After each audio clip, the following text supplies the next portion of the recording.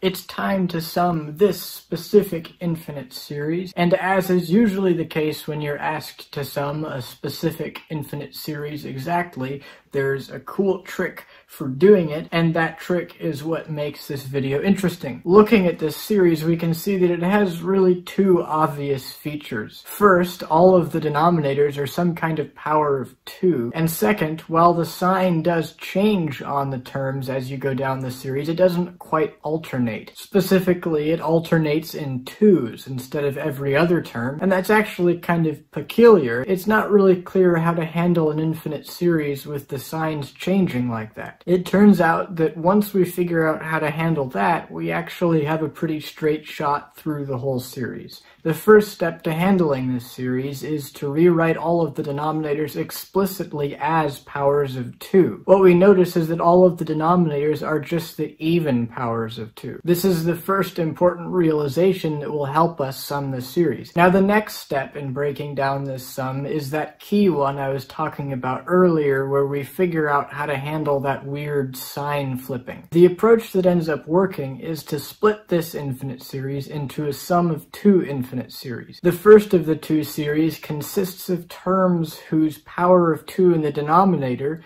is a multiple of 4. So 1 over 2 to the 0, 1 over 2 to the 4th, 1 over 2 to the 8th, etc. And the second series simply involves all the rest of the terms. Specifically, this ends up being the terms with 2 to the power of a multiple of 4 plus 2. So we have things like 1 over 2 squared, 1 over 2 to the 6th, 1 over 2 to the 10th, etc. This solves that weird sign changing problem we were having because it splits the overall series into 2 other series where the sign just alternates, and an alternating sign is something we do know how to handle. Because of that, we can easily write both of the 2 series we've broken the main series into in summation notation like you see on the screen, where the now just alternating sign is handled by writing -1 to the n as usual. The only difference between the 2 series is, of course, that there's a 4n as the exponent on the 2 in the first series, and a 4n plus 2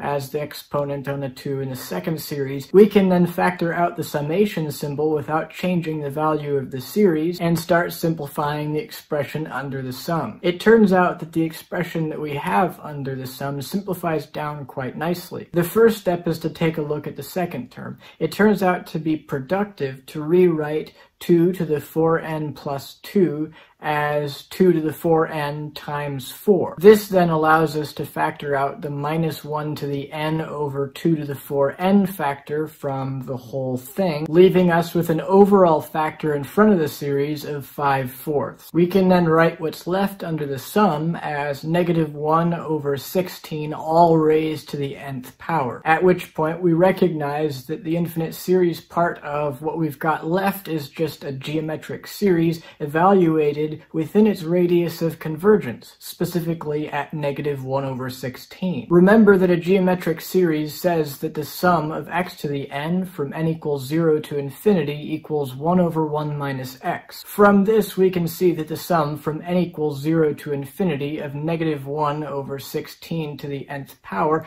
must just equal 16 over 17. We can then substitute that into what we're actually trying to evaluate, and we get that the sum we were originally trying to do simply equals 20 over 17. I always find it somewhat astonishing when any kind of infinite sum adds up to something that actually is so understandable. It seems to me like something that easy and understandable and simple just couldn't come out of something so infinite. But nevertheless, it is the case. I hope you enjoyed this video, or at least found it interesting. If you did, please consider sharing it with a friend, giving it a thumbs up, and subscribing.